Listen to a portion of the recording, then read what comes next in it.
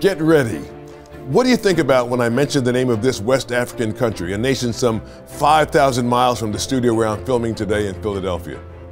That nation is the Republic of Ghana. Maybe it's a friend of yours who grew up in Ghana, a neighbor, and all those beautiful foods and rich culture that accompany that friendship. Or maybe Ghana brings up images of poverty and despair or the instability of their national government.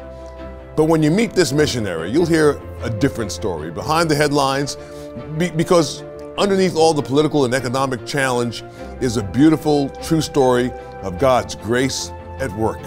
Tonight, Frederick Kearney in Ghana with a message of hope you don't want to miss.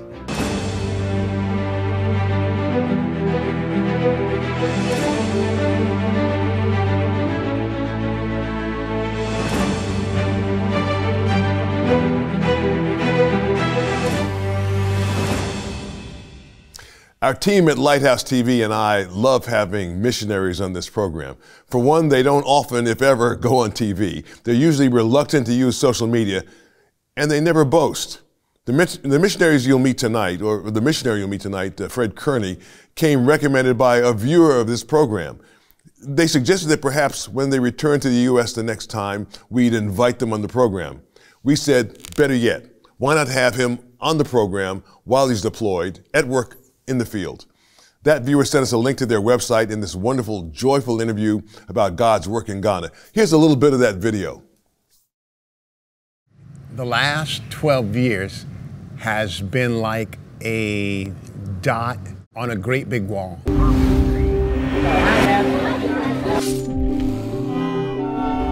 The journey has been a beautiful journey of faith. We've seen God do some incredible things that only He can get the credit for. There's been a lot of Joshuas and Calebs. We have Esthers and Ruths and Rahabs among us. And truly indeed, as we see what God is doing in their lives, we know that truly they have received the message of God that we brought to them, and that they're going to embrace it and continue to walk in the truth. From Ghana, West Africa, we're so honored to have Fred on the program. Fred, welcome to State of Independence. Thank you so much, Joe. We're so glad to have you on. First, can you tell me where we're finding you tonight? Where in Ghana are you located right now? We are in the wonderful area or enclave of Ashaiman, which is a very densely populated area with tremendous needs, spiritually, physically as well. Yeah. So tell me how you get there. I mean, you're an American. You and your wife are both Americans. You were raised in beautiful sunny California, Southern California, as I understand. And you're the youngest of 11 kids. Is that right? Yeah. Yes. And a family of a Christian family generally, or not? Yes. Yeah. Yes. Christian home.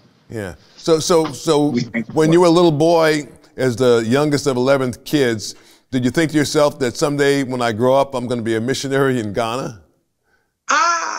That's a very interesting question. And to be honest, there was always a sense. I received the Lord as my personal Savior when I was 7. And there was always a sense that God wanted to use my life and that God would use me. And so from that very young age, I would pass out gospel tracts and I would ask my friends to come to church. At the age of 17, the Lord called me into the ministry. And so before you went to college? Yes. I had a wonderful pastor who mentored me and discipled me and allowed me to just, as they would say, cut my teeth and do the Lord's work. Spoken young people's conferences or retreats and things of that nature. I was my high school chaplain. But to just fast forward, being the youngest of 11, I kind of bargained with God. I knew what it was to wear hand-me-down clothes and not have all the niceties of life. And asked God, I'd like to go and get some education, and that's education for the purpose of making money. And so I wanted to become a medical doctor, and I ended up becoming a nurse. And so I was a critical care nurse working in various hospitals in Washington, D.C. area. And the Lord allowed me to achieve the six-figure income, a nice home, and just a lot of the things that the American dream represents. During that time, from early 17 going, I'd been involved in ministry, and I just realized that being a good church member, being a good Sunday school teacher was not what God had called me to. I knew that my life was for full-time service. And I was part of a men's prayer group. We prayed every morning, starting at 4 o'clock. And there was one individual who would say over and over and again, Brother Kearney, if God's calling you to Africa, you need to go. And I thought, what's this all about? And it was during that time that I was pretty much at the peak of my career as a nurse. And I was working at a transplant unit in Georgetown Hospital. And when I left that unit that night, it was just as clear as you are that would be something I never do again. And I came home and told my wife, I've been praying about this for months, and I haven't shared it with you, but the Lord's called us to the mission field. What did your wife say? Did your wife say, Fred, I don't know what you've been drinking, or very much so. Just as not to correct you, but my wife was born here in Ghana. Oh, really? And yes, she was. And one of the things that said is, she said, no, that can't be. She said, when I was there as a child, I nearly starved to death. I remember losing the hair on the top of my head and carrying water and standing in lines to get food. And then when they got to me, they closed the door. And so she had a lot of apprehension. She didn't particularly want to come. And there were a number of factors that played into that. But the Lord worked through them all. And, she surrendered, and we went through the qualifications or the training to become missionaries. And then we began debutation. And what is debutation? Debutation is where you would present your ministry in a church. And just like the deputy on, what was that movie? Opie, well, he was given the authority to represent the government of North Carolina. And so I've been given by a number of churches the authority to represent them, to be an extension of their hands, their voice, touching lives through the power of the gospel here in Ghana, West Africa. And so that was a process to basically, because when we reach the continent, we're not able to have employment. And so it's absolutely imperative that we are self-supported or able to support ourselves. So you went from I know people watching are saying to themselves, Fred and his wife went from a six-figure income and a comfortable existence in the Washington, D.C. area, which is a beautiful area of the country, to West Africa, to Ghana, to no income at all, because that's where God put you. And Amen. So how did you? Were you nervous or afraid, or did you have enough money saved up where you didn't have to think about it, or? Well, the reality was that God's calling was more important in my thinking than anything else. I'll never forget, we had invested in our children. We had a baby grand piano. We had all the, the things that mothers and wives have, and we gave them all away. And, on one hand, it was quite, for me, it wasn't nearly, I don't believe it was nearly as traumatic as it was for my wife, because I just knew that what God had called us to was more valuable than any worldly possession that we could ever have. And I'll just have to say, 17, going on 18 years fast forward, it's just proven to be absolutely correct. The investment that we've been able to make in the lives of people, seeing people saved and, live a godly life and partner with us in reaching others, it's just been tremendous. So as a missionary in Ghana, are you affiliated with one church, or do you work with one church, or is the mission field kind of everywhere in the country that you happen to be sent, or how does your ministry work? As it would relate from the state side or here?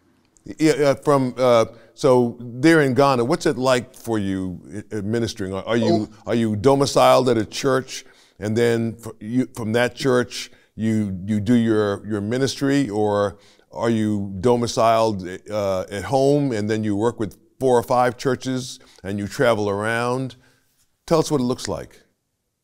I've had the wonderful privilege to start 3 churches, plant 3 churches.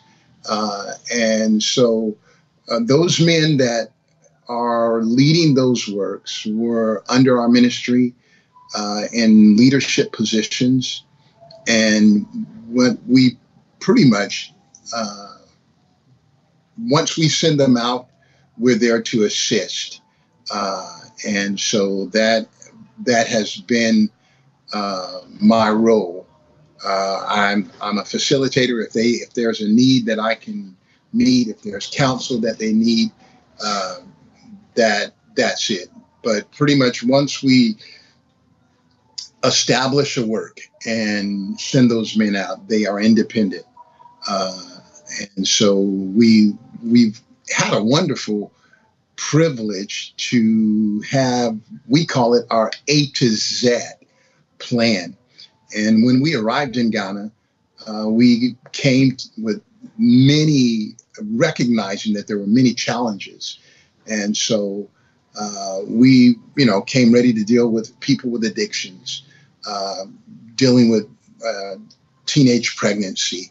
But one of the areas that I think would be the ice cream on the cake for us is we've had the wonderful privilege to start an orchestra and to train people in music. Discipleship is very an integral part of our ministry. And one of the ways that we disciple people is training them and teaching them, how to play a musical instrument. We had as big as a 62-piece orchestra, and it's just been a blessing. That is amazing. Is there any danger at all? I mean, from the standpoint of the government, is there any resistance to people coming in from overseas and spreading the gospel of Jesus? There's not much of a problem. However, the Lord provided us with a piece of property, and we share a fence line with a mosque. And as we started our building project, they have been a very antagonistic. They actually appealed to all the municipalities, all the various offices in the municipality, that we would cease and desist. So we're presently dealing with opposition, from Islamic people. And I realize it can get pretty serious to the point of being life-threatening, because, they're not peaceful people, ultimately. And so I pray daily for my safety. But as far as in the community, it's a safe environment, politically a safe environment. That's really a tough one. In the as you know, in the U.S., I don't know of anybody that faces that kind of a challenge where they have to worry about such hostility that their life may be threatened. So that's certainly a real challenge. What about the quality of living, the lifestyle? I mean, so for most Americans, including African Americans, we don't have a real sense of the difference in the quality of life from the U.S. to a country like Ghana, a great country, but I'm just guessing that perhaps the wages, the average income, I'm guessing is maybe not like the United States.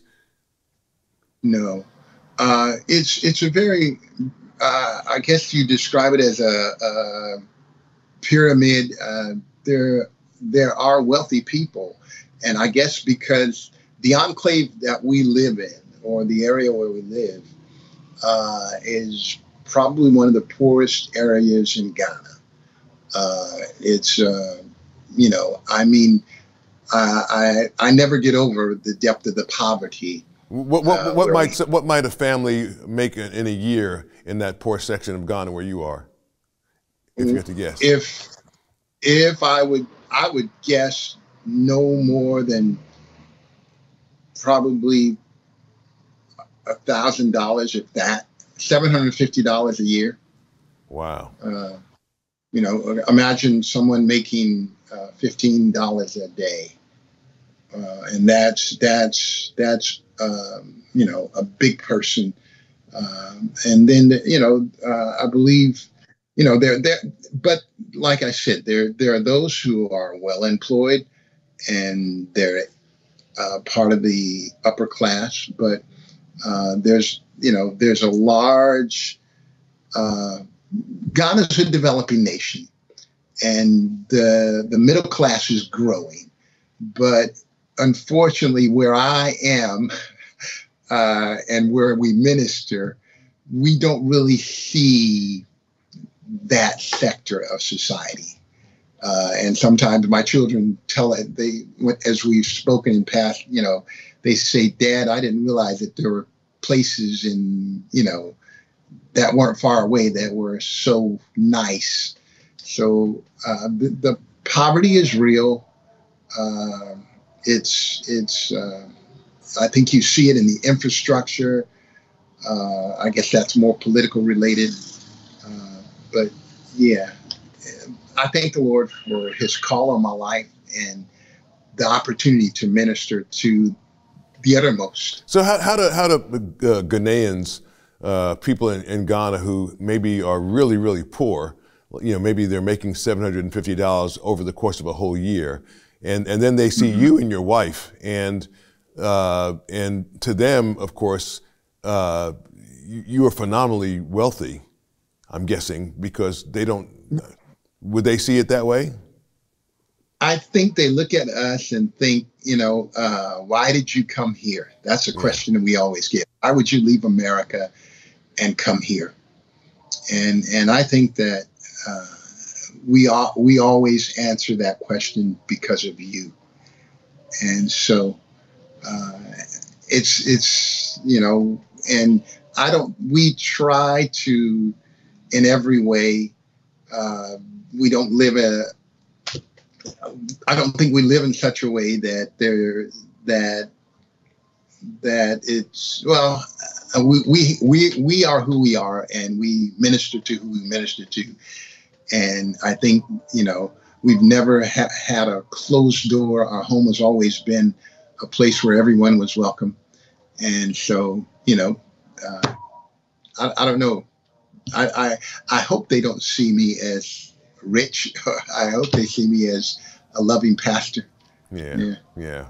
Well, when we return, I'll ask Frederick about what's happening in Ghana. What's the environment like for their message? What are they praying for God to do in this extraordinary West African nation? Don't miss it. Learn more about Joe Watkins and the mission of this program at joewatkins.net. And tell Joe what you thought about today's program in the comment box.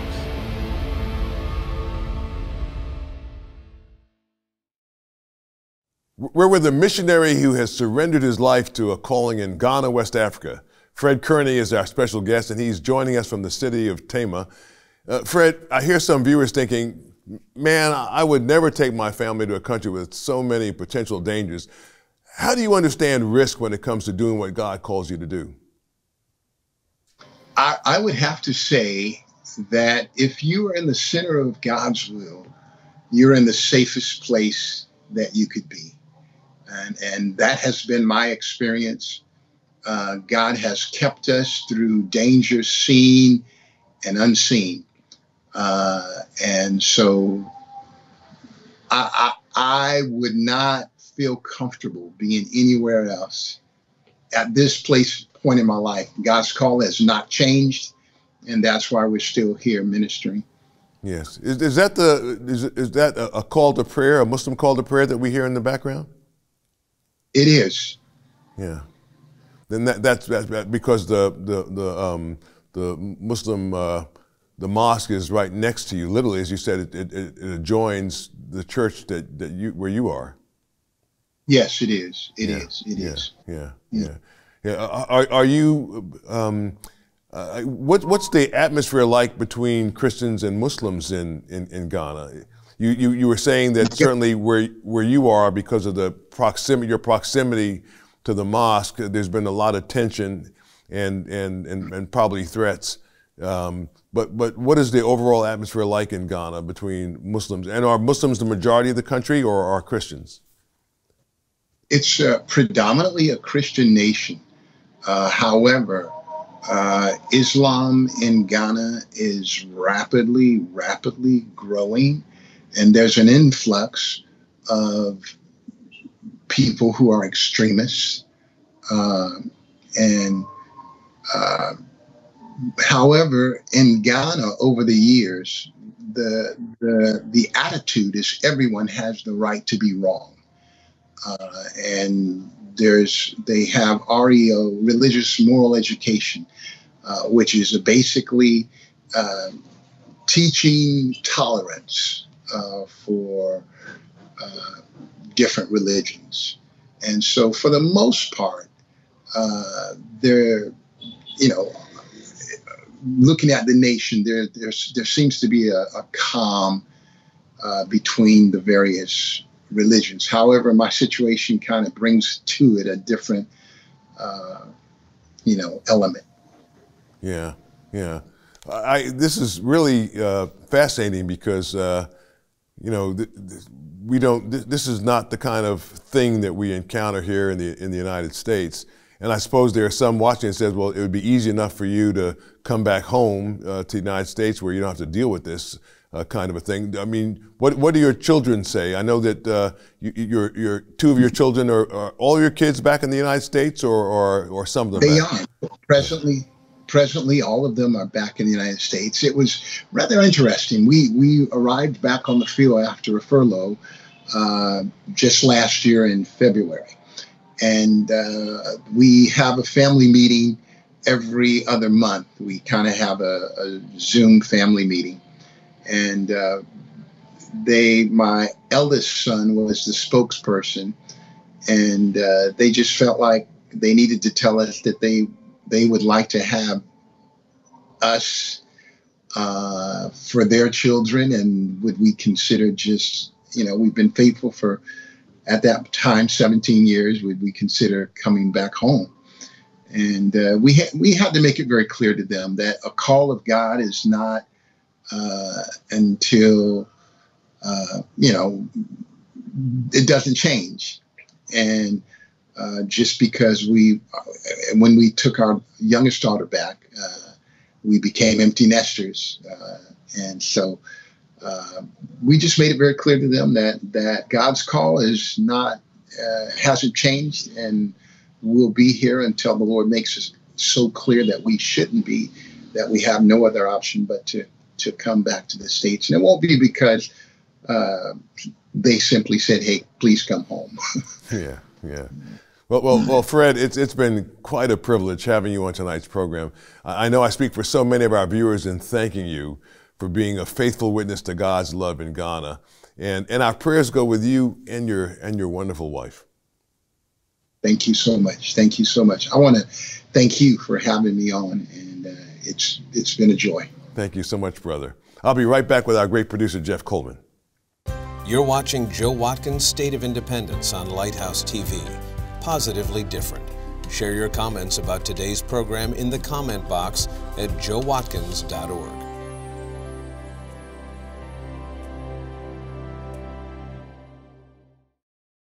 So now we'll talk to our great producer, Jeff Coleman. I'm sitting with the headphones over there listening to this interview, and in the back you could hear all the sounds, the street sounds of Ghana, and then I think his choir was practicing that he was talking about in another part of their compound. And then you could hear the Muslim call to prayer from the mosque next door. That is the kind of drama that in America we generally try to avoid. Everyone kind of has their corner of the world in your community, and those communities never meet. But what happens when your church and the mosque are essentially sharing the same piece of land? How do you respond? Do you respond in fear? Do you respond with hospitality? Do you make these decisions on the mission field that you don't often have to make here? And I think the way that he is handling it, saying, we're not going anywhere, and we'll navigate the difficulties from the city and the complaints. I mean, he wants to expand the church, as he said, and his neighbors don't want him to expand. They want to be able to expand or have a reach in the community and shut that voice down. And in a place like Ghana and many other countries around the world, it isn't always clear that your judges or your local officials are immune to bribes and other kinds of incentives. So his life is on the line, really. His life is on the line. And every time we bring someone like a Fred to this program, it is with a very specific purpose. And that is for anyone who is watching who thinks, I can't go into politics, I can't go into ministry, I can't go into some of these fields that are difficult. Wherever God calls you, you might have to sell the grand piano. You might have to send your kids to a different school. You might have to expose yourself to certain kinds of dangers, but you're not going to be alone.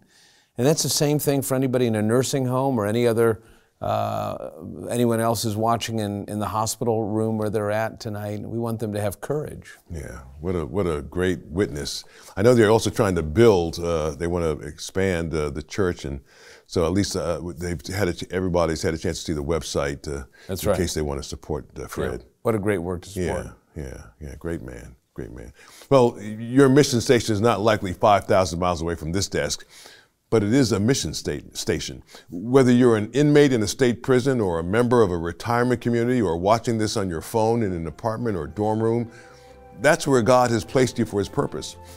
Don't miss that opportunity. Before I go, let me ask you to please send me a comment or a question in the comment box at joewatkins.org. I'll read and respond to each one. It's always good to know that we've encouraged and helped you.